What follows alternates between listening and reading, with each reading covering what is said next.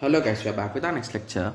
I think most of you are watching from the playlist, right? So if you have watched from the playlist, I think you have already gone through the topic MC calls quality factors, right? So this topic is coming under the software quality factors, guys. So basically this is a methodology, you can say, in which you can check the quality. Okay, yes. So in this lecture, let us go through the components of quality assurance, guys. Okay, yes. So basically the quality assurance, it is having a three components, guys, the main three components. So the first component is nothing but the software testing. So basically proper testing and all those things should be done. Okay, similarly quality control, so you need to check the quality and all those things. Okay guys, I'll be discussing about them, don't worry. And the third component is nothing but software configuration management. Okay, yes. Okay, so this is a small diagram, you can say. Okay, so we are having standards, so procedures and okay, conventions and specifications for these things. Okay, yes. So basically what are standards? So we are having ISO 900 and CMMI model and ISO 1554. These are some models, you can say, guys. We'll be discussing about ISO 9000 and CMMI. Okay, so we'll be discussing about these two. I think we are not going to discuss about this. Okay, yes. So and the procedure, so basically you will be following some procedure to perform things, right? Yes, so that comes under the procedure. Okay, and conventions, so basically whenever you are selling some product or some software, you will be following some conventional rules and all those things. Okay, similarly specification, so whatever your software requirements, the minimum requirements, so any software which you download or game you download online, so it will be saying this much of RAM is needed, this much of space is needed, so it is specifying all its requirements, right? So that comes under specification. So the reason why I explained you these four terms is because in this answer these four terms are not explained, guys. I don't know from where they copied the answer, but it's not written clearly. Okay, yes. So that's the reason why I wanted to explain them and I explained them. Okay, so let us start now with software quality testing. So software testing, so basically I hope everyone knows about this software testing, right? So basically software testing is nothing but, so you will be taking the software and you will be giving some inputs and you will expect the output which should be the correct output. So this concept of testing with known inputs and known outputs is called as software testing, guys. Okay, so here the main goal is software testing is a popular risk management strategy. So basically why it is called as risk management strategy, guys? Because if you sold the product, assume that you are creating a online website or some kind of a store, okay, so which you did not test. So basically you created the website and you directly launched it and everyone is using it now. So at this moment, some user could invest some money or could buy some product and the money ended up going to some other's account, not to your account or the owner's account.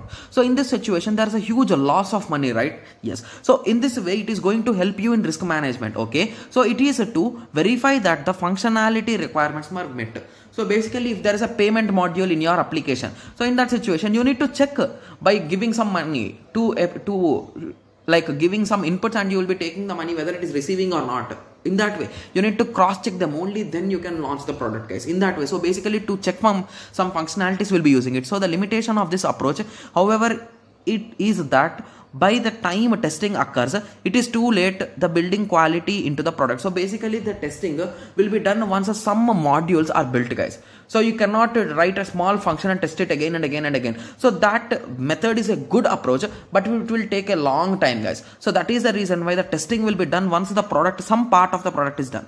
So in that way, so this also you can say as a drawback because it is a bit late also. Okay, so tests are only as good as the test cases, but they can be inspected to ensure that all the requirements are tested across all possible combinations of inputs and states. So basically assume that you created an application for something, right? So assume that for video editing. So in that situation, you need to test it in all possible ways, right? So you need to give a video and you need to edit it. Okay, and at the same time you need to edit that video hundreds of times, so that if there are multiple errors, you can resolve them slowly. As you test it, you find errors, guys. Okay, yes. So in that way, you need to give all possible combinational inputs. Okay.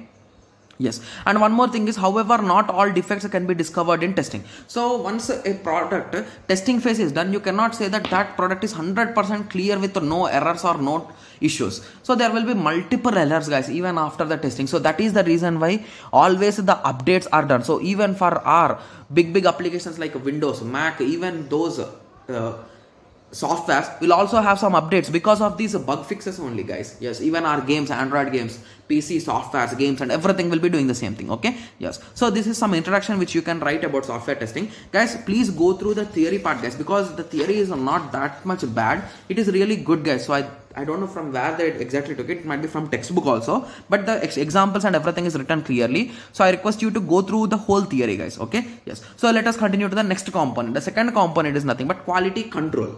Okay, so first let us go through the theory part, then I'll be explaining you about the quality control in my own words. Okay, so quality control is defined as the process and method used to monitor work and observe whether the requirements are met. It focuses on reviewing and removal of defects before shipping of the product. Okay, quality control should be responsibility of the organizational unit producing the product. It is possible to have same group that builds the product before the quality control functionalities are to be established. So basically quality control is some kind of testing only, you can say, guys. So basically here you will be checking the quality of your product, that is nothing but quality of your software or quality of your object, pen, right? Yes. So here based on some qualities you will check before shipping this product to the customers. So basically before you globally release your software you will test it. So that is the reason why whenever a software is tested they will be calling it as beta testing, alpha testing, and all those terms will be used, right? Yes. So that is nothing but the testing phase, guys. Okay, yes. So quality control, this test, if they are done inside your company, so you are not giving it into customers hand, you are testing inside your company. So that testing or that quality checking is nothing but the quality control. Okay, so if there are any things which you want to review or change, you will be modifying them and you will be releasing to the global for alpha and beta testing. In that way it will work, guys. Okay, yes, guys, please go through the rest of the theory also, guys. The theory is not that much bad, so please go through it and have some idea, guys, because in examination if it is asked for an LAQ you need to write it, right? Yes. So let us continue. Okay, yes. So let us continue with software configuration management. So in the next lecture we'll be discussing about this in detail, so I'll be just giving you an overview here, guys. Okay, yes. So assume that you created an application. Okay, so in that application you will give some software configurations, right? Okay, so your question will be, so what are the software configurations? We did not get some clear idea. So basically you will be saying some RAM is required, right? Some memory is required. So in that way you will be giving some specifications, right? So basically you need this OS or this operating system to work, like Windows 8 and above, like 2 GB RAM and more is required. That on 32 and 64 bit it will work. There is a minimum requirement of 500 MB of hard drive space. So in that way you will be giving some configuration or requirement spaces, right? So all this comes under the software quality, on configuration management. So software configuration management is concerned with labeling, tracking and controlling changes in the software elements of the system. So it controls the evolution of software system and manages the versions of its software components and its relationship. So basically assume that currently we are using i9 processor, right? So assume that i11 or i10 came into play. So in that situation your software which you designed using an i3 processor or an i5 processor should also run on this processor, right? So basically these kind of configurations, everything should be managed, guys. Okay, yes. So if you talk about some physical products like which can be trackable and which are labeled, so basically even those shipping, all those processes will be taken here. Okay, yes.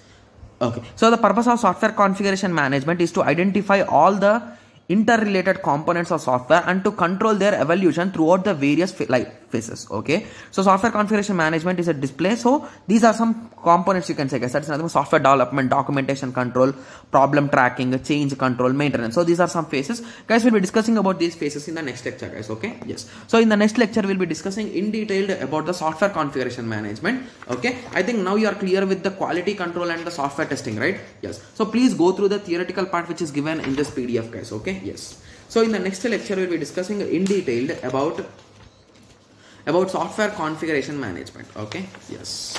So let us meet in the next lecture. Thank you. Thanks for watching.